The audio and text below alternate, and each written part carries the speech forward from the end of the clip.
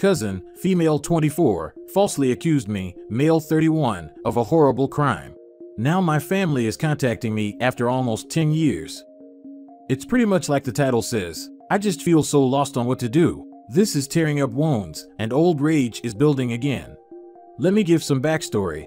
I've grew up in what was probably the most normal of normal households. Parents worked a lot, but still managed to care for me and my 3 older sisters. We were never super close as a family, but never had any issues either.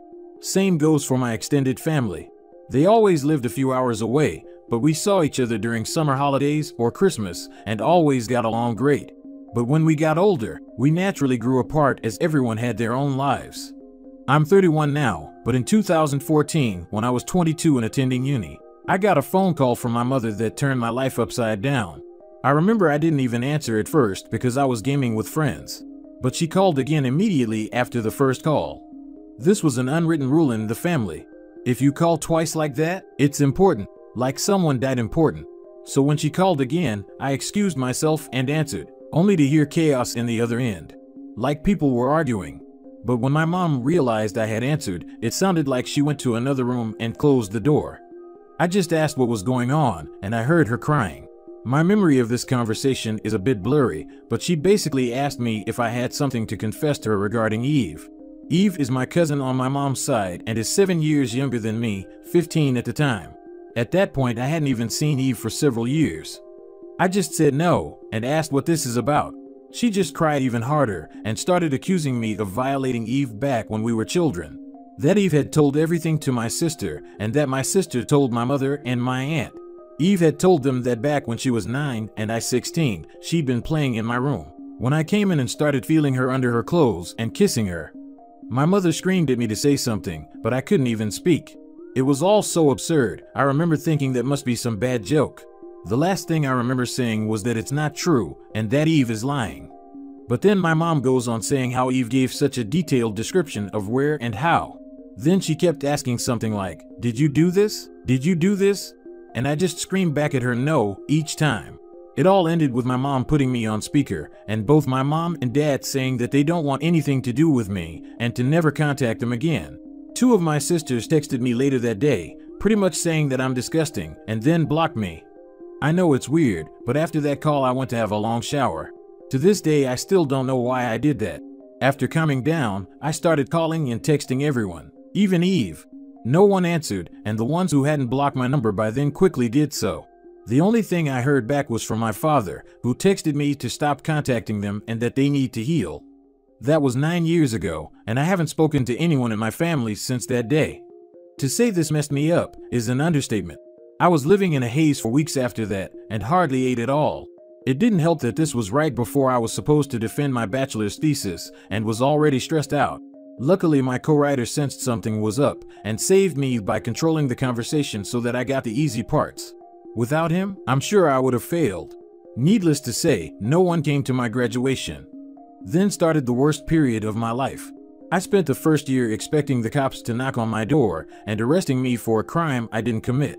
I didn't land any jobs, just living off my saved money. I drank a lot and did oxy. I also grew resentful and violent. The only reason I didn't hurt anyone is because no one was around. My neighbor called the cops on me once after I had smashed a glass, but I managed to convince the officers that I had just dropped it, and they went away since there were no others inside my apartment. Instead of sleeping, I spent my nights planning how I could hurt Eve, and make sure no one ever found out. Even thinking how I could actually do the things she'd accused me of, but much worse. I know, I'm not proud of that. I landed my first real job in my field in late 2015, only then did things start to improve. I focused all my time on my job, as it gave me something normal to do. Recovery was a slow process, but I drank less and been sober now for 4+ years, and smiled more. I lived cheap and earned good money, so I made a point of buying myself a nice gift for my birthdays, a VR headset, a motorcycle, Lego, etc. And last year I moved from my crappy apartment and bought a small house. It was an old dream of mine to have my own garage and a garden to care for. This has boosted me even more. So my life is okay now. I still got problems. I've been on antidepressants for the last few years. And while they help, it's not in a happy way. They simply remove the dark thoughts and replace them with dead ones. My trust in other people is close to non-existent. I've tried dating, but only been on 2 dates with 2 different women. It's really hard to speak like a normal person when it comes down to it.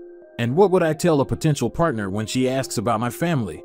Oh, you know, they accused me of a heinous crime and we're not talking anymore. But I didn't do it, I swear.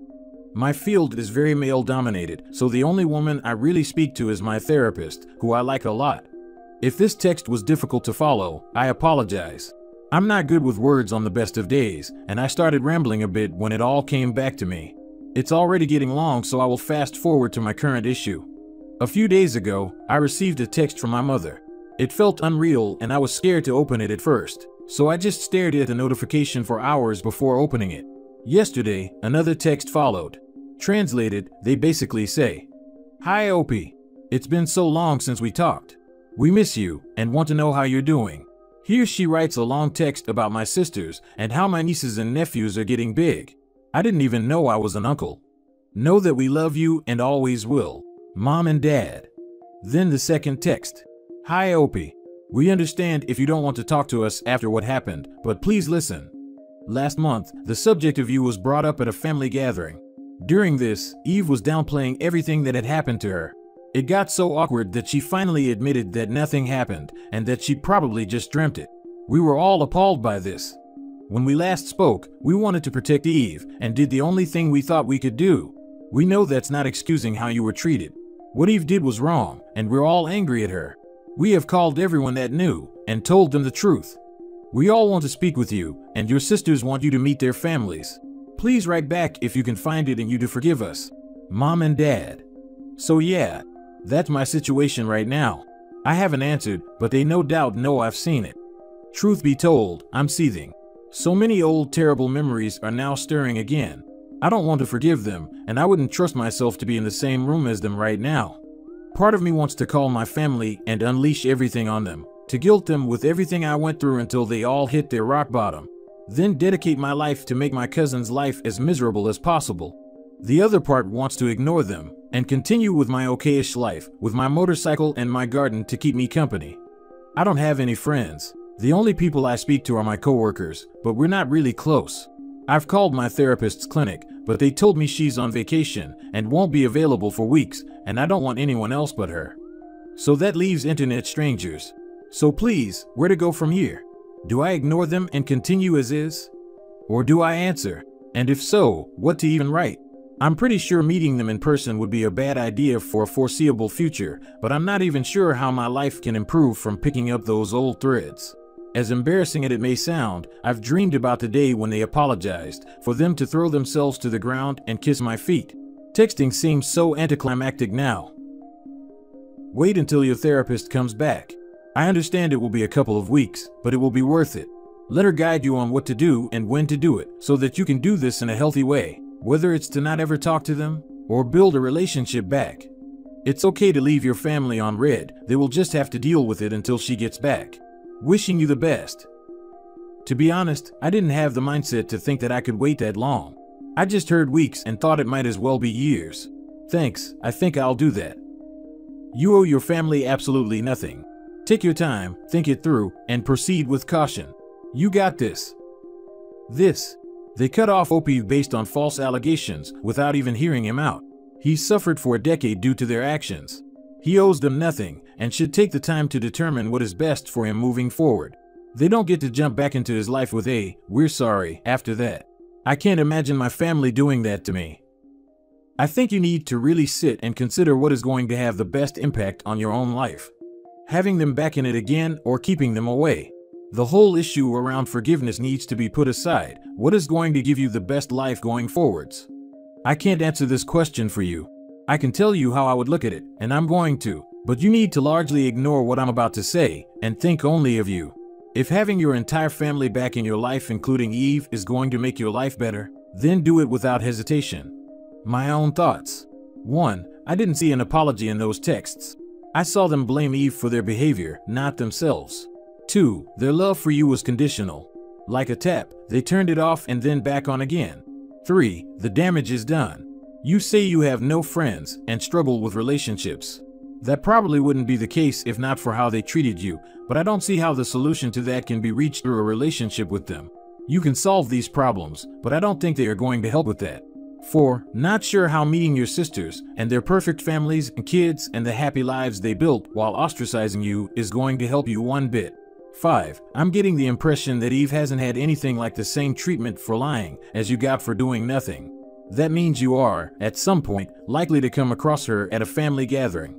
6. Not one member of your family tried to stay in contact with you, even under the radar. If you'd gone to prison, I'd have expected at least some to stand by you. That is meant to be what family do.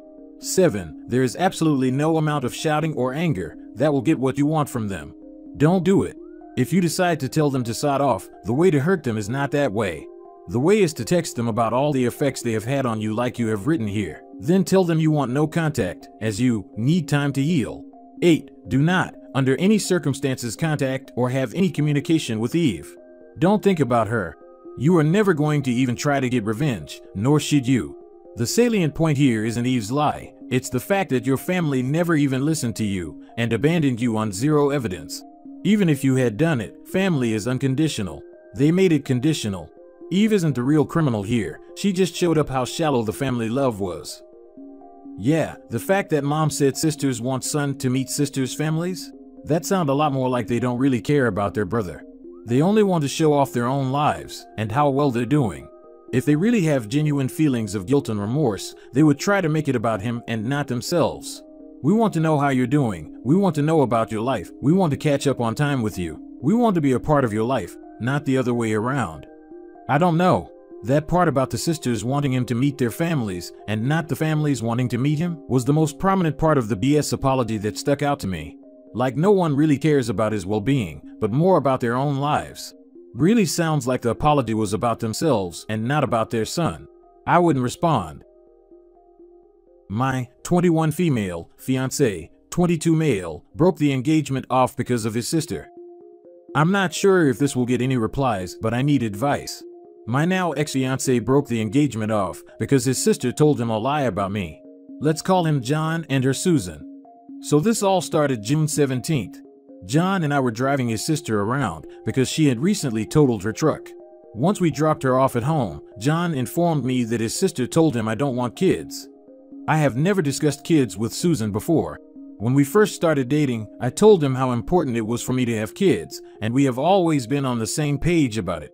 We have been together 3 years, we had a solid relationship, and were always able to talk things out in a healthy way. Back in November, Susan was served divorce papers, and ever since then, it has been all about Susan. John started hanging out with her more. We made our plans around Susan. John started going out with Susan more than he would take me out. At the time, I didn't think anything of it because she needed some support. However, about 3 months ago, John stopped going out on dates with me and started going out with Susan without me. He refused to do anything with me, including simple things such as taking our dog for a walk.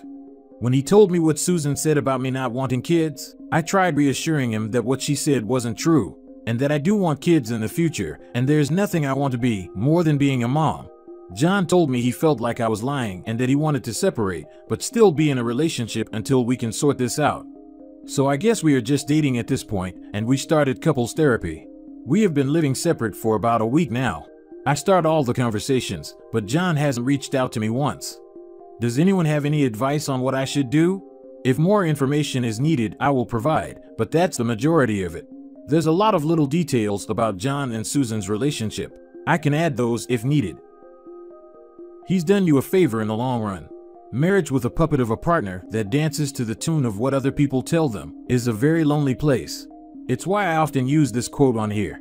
It's not what they said, it's the fact that you listened. Dude, you're 21. Why are you in a rush to get married?